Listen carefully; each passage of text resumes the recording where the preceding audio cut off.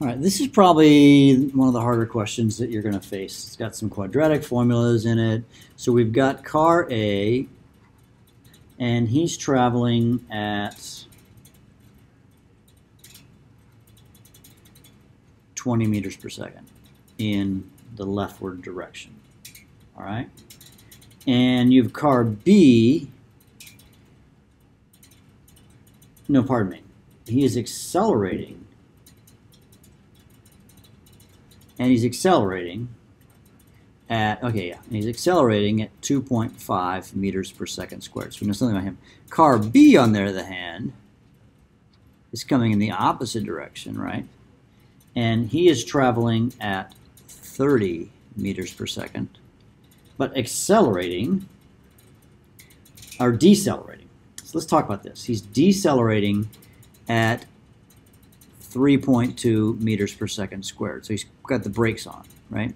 So, but this is important to understand.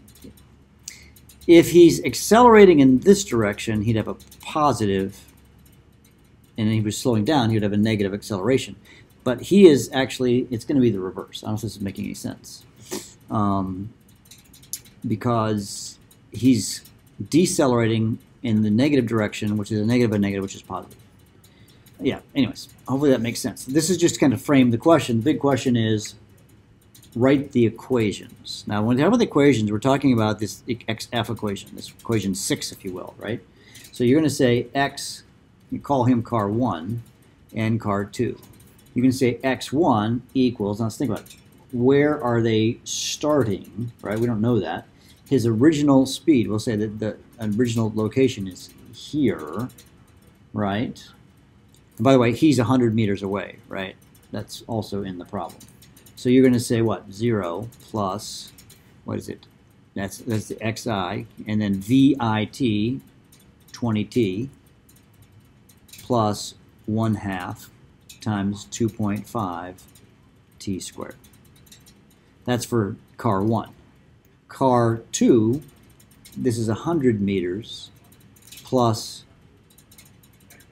now this is important, negative 30t. Does that make sense? Because he's going at, see, does that make sense? Because he's moving in the negative direction, plus 1/2. And this is where it's important. Do I put negative 3.2 or positive 3.2? It's 3.2 t squared.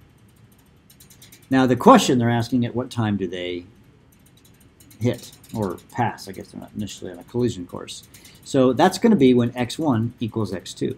So what you're going to do for part B is you're going to take this equation, you're going to set it equal to this equation, and you're going to solve for t. Warning, this will have quadratic formulas involved. So you're going to have to figure out how to do quadratic formulas, review your brain cells on how to do that. No, by the way, you know, quadratics, you're going to end up with 2 answers. One will make sense and one will not make sense at all. And I'll let you think through how you would determine which one makes sense and which one does not.